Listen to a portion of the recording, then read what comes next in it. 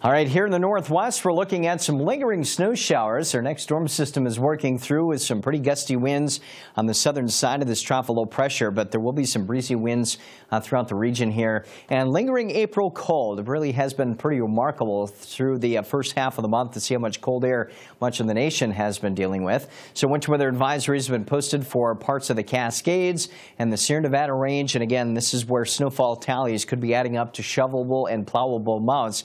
Keep that in mind if you do have travel plans through some of the passes there.